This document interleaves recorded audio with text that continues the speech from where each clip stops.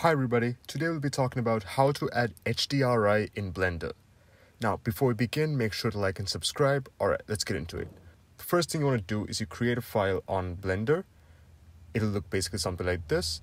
And the next thing you want to do is you want to go to your browser. And once you go to your browser, on the search bar you want to type in Polyhaven HDRI. And under the searches you want to click the first thing where it says HDRIs. It was previously known as HDRI Haven, but you want to click this one. And once you select Polyhaven HDRIs, you want to select one of these HDRIs here.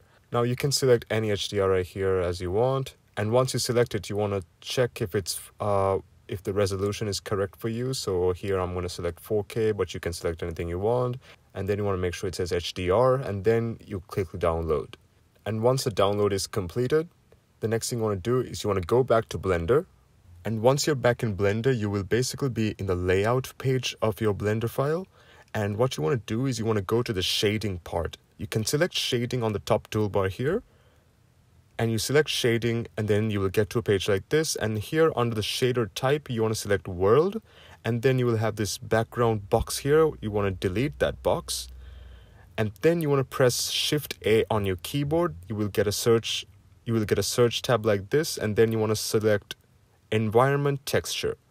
And once you select environment texture, you left click it and it'll basically place itself here. And then you want to connect this color part to surface on world output, just like this. And once that's done, you want to select this folder icon where it says open.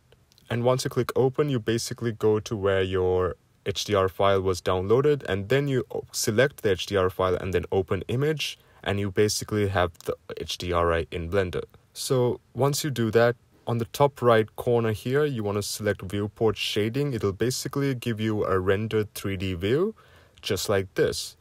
And now you can see that your HDRI is in Blender, and you can customize it however you want to. And that's pretty much it. I hope this helped you guys. Thank you so much for watching.